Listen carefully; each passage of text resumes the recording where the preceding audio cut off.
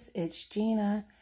I have got to get back to meal planning, guys. I have not been meal planning for quite a while.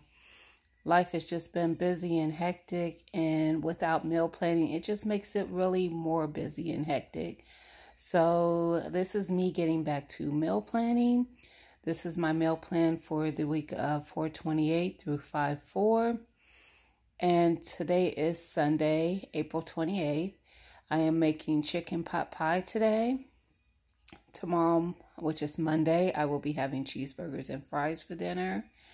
Tuesday, we are having a sheet pan dinner with the smoked sausage. I'm actually using a chicken sausage and potato and green bean.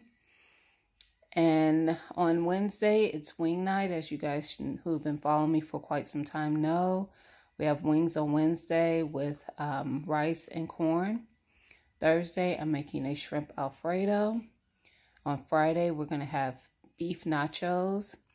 And Saturday is going to be potluck. It's just going to be whatever everybody wants. So guys, you're going to start seeing videos again from me.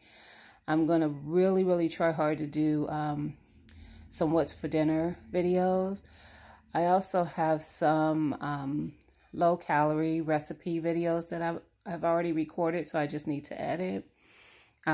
So yeah, I'll be sharing more about why I've been making some of the low calorie recipes later in another video.